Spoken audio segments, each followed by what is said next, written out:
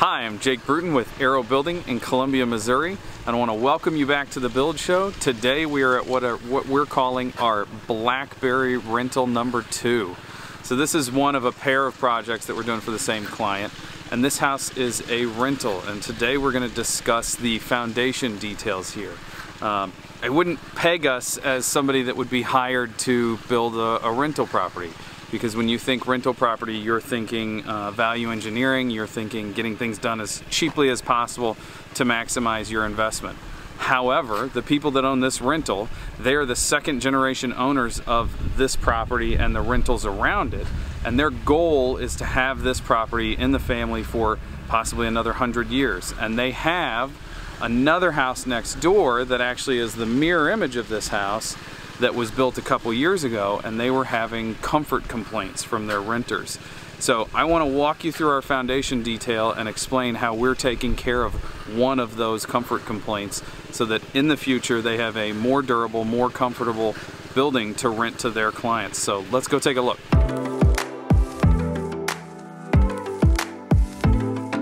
So when we talk about a slab on grade home in our market, there are a couple things that we have to keep in mind. First, our soil allows us to trench and use that trench as the form boards for our footing.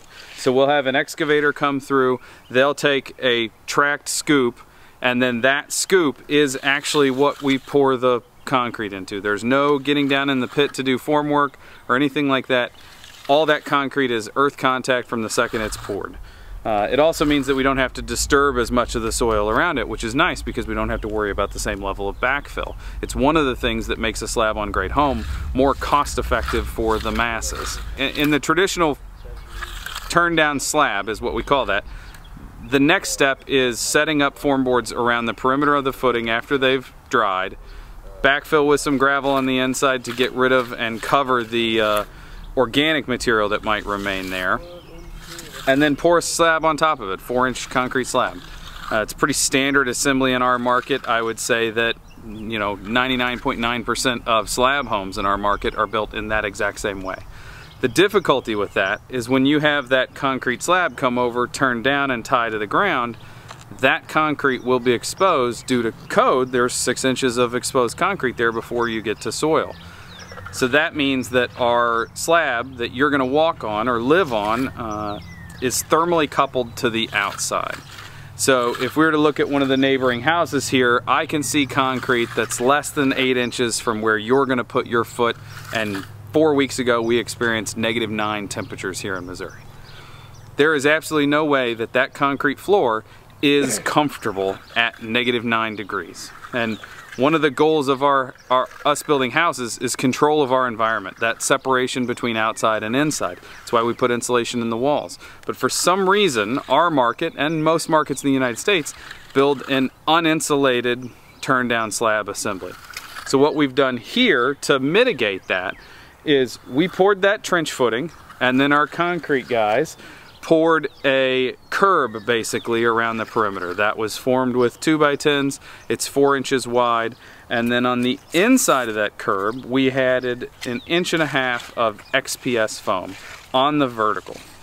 And then on the flat, at the 4-inch point moving down, we added a 2-inch XPS, and that allows us to have an insulation on the horizontal and insulation underneath. We're now insulated from the ground, so we're thermally uncoupled from the ground, and we're now insulated from the perimeter, which means we're thermally uncoupled from the exterior air, or therefore exterior temperatures or snow or whatever it is that's up against it. And this is one of those complaints that the clients have had about the house next door, is that you get close to the perimeter of the wall, that floor gets really cold. Now, it is still going to be a concrete floor, so the emissivity of that concrete floor, if you think of that concrete as like a stone countertop, if you put your hand on a stone countertop in a comfortable home, it still feels colder than the wood that the countertop's sitting on top of. That's the way that it emits the temperature back to you. So we can't completely solve that issue, but what we can do is warm that concrete floor with these 2 pieces of insulation to within a couple of degrees of what the thermostat is reading. So if you have your thermostat set at 70, my prediction is that this floor would probably be 68 degrees or 67 degrees if it was nice and cold outside. This is one of those simple things. It didn't take much effort. All it took was a little bit of the concrete guy and I working out our methods and operating together for one goal. And now we have a thermally uncoupled concrete slab, finished concrete floor that will be substantially warmer than any traditional turn down slab. Thanks for watching. Don't forget to check me out on Instagram, and we'll see you next week on the Build Show.